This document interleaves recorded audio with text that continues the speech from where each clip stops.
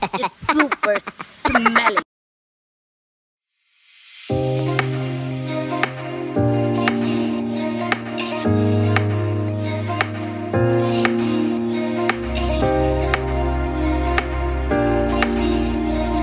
Hi guys!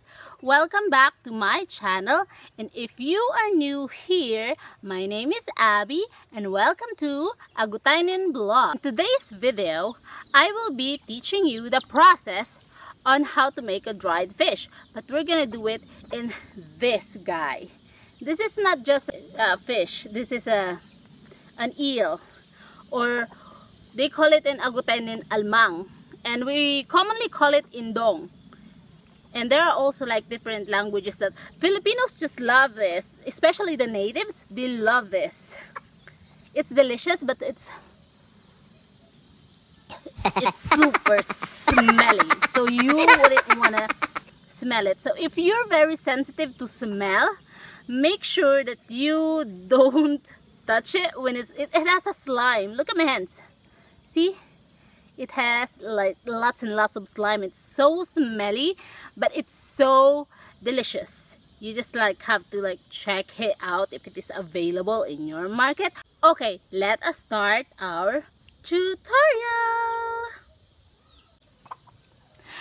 Okay guys, I have here some banana leaf and to contain the fish because it will get dirty when it fell into the ground. So I put some banana leaves under this chair. This is what we're using for a chopping board. We always lose stuff, like I already told you. So the first thing that you have to do is make some cuts. Hopefully you can get yourself some bigger knives or like sharper knives than what I have, because it's really slippery. You have to hold it still and be careful not to accidentally cut your fingers. I don't know if you're seeing my cat, but I do have a cat sitting under my chair. So there, we managed to take the head off. Now we're gonna make some cuts because we don't really like make dried fish with the head. So we're gonna leave it there, and we could put some coconut milk on it later. And we're gonna make ginataan. So we'll just continue chopping. Chop like slice it. We don't really have a decent knife, so I don't know.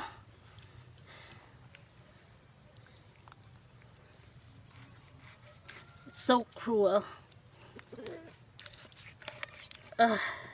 This is what they ate, so we just love this stuff.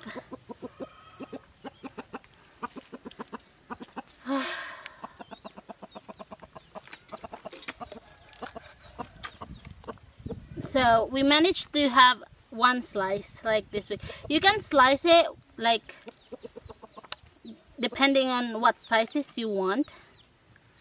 And then this is the fin.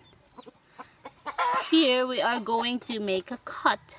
Not here, because it's gonna be like hard for you to make a dried fish if you started cutting here. This is the belly of the almang, and we're going to do it here in this area. So we will start.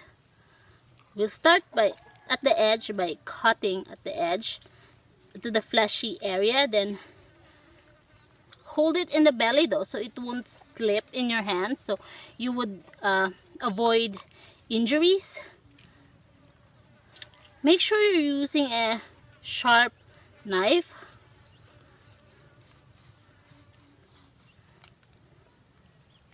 Okay, now you see I already made a cut with this one. Don't mind the palangat though. Karap. So we'll just continue making cuts until we reach the center of our fish.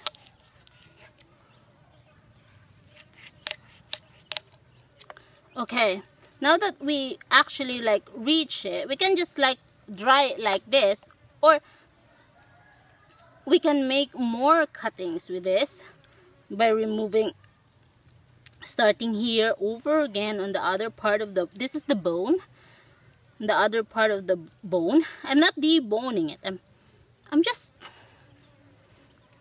making it thinner so it will be easier to dry, because if it's too thick it will be hard to dry. I want it to like dry it in a day to avoid the stinky smell of the daing. Usually daing are stinky, so I don't like stinky daing.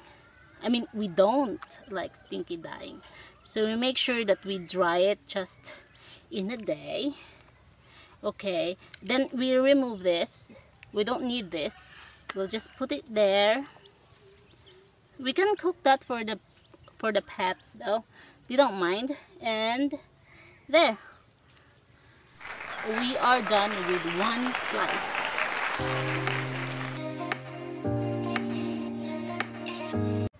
The next process with this one is putting salt in it and vinegar. Okay. So here we go, guys. We already finished slicing it into these very thin slices, as you can see.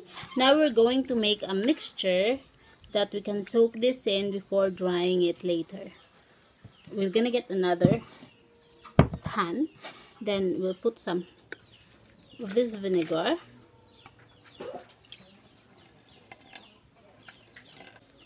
And then we'll put salt. I'm using rock salt, so we'll put like decent amount of rock salt. And then we'll put a little bit of sugar with it. Maybe just estimate it to keep the flies away.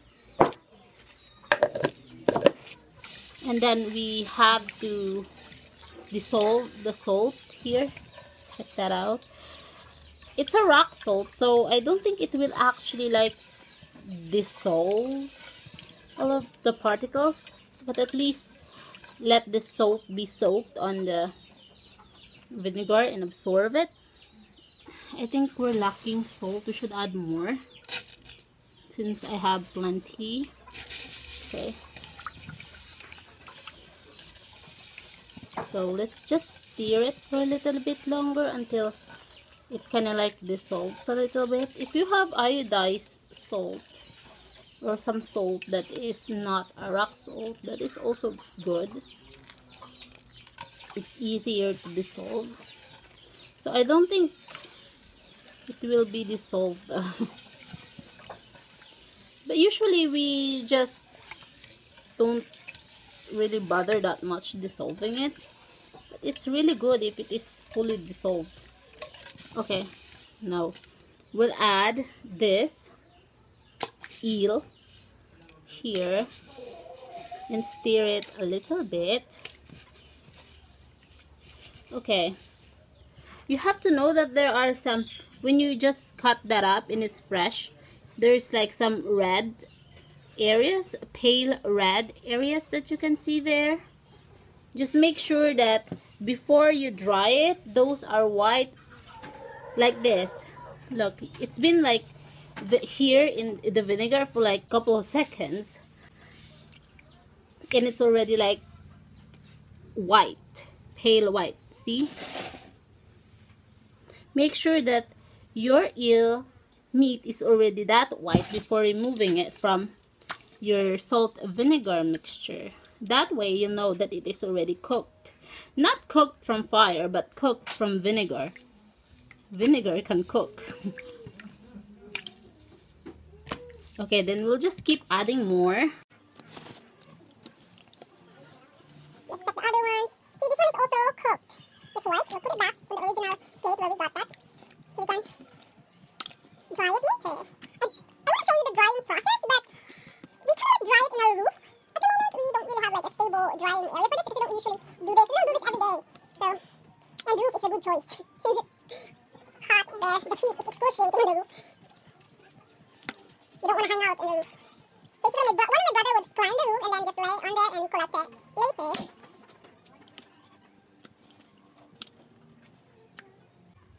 I will give you guys an update on how it turns out.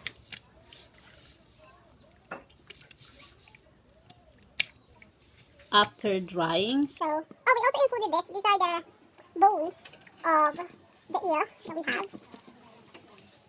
We debone it, some of it, and we also put it here. We'll just continue doing this. You can also put garlic in, black pepper, and some stuff. Maybe some herbs and spices, maybe, I don't know. And soak it like overnight. That would be much better. Then you can just fry it in the morning. But it's called lamayo. This one is also a lamayo process, but we want it to be like dry. Unlike lamayo. Lamayo is not fully dried. It doesn't last that long when it comes to shelf life. Because this one, if it is fully dried, it would last for like a month or so. Okay, combine that. So here, it's turned into white, pale white. You can also soak it like this way, but it's better if you would actually... You can just put salt in it, by the way. Like, if you want to, you can just like make the slices and toss some salt in it. As long as you put enough salt, it will be fine. Okay, we are done. And this is our final product, guys. Okay, guys, if you like this video, give it a thumbs up and comment what do you call this in your language, and help me and my channel by subscribing to my channel and click the notification bell to get you updated to the videos that I will be posting soon. Thank you for watching, guys. I'll see you next time on the next video. Bye bye.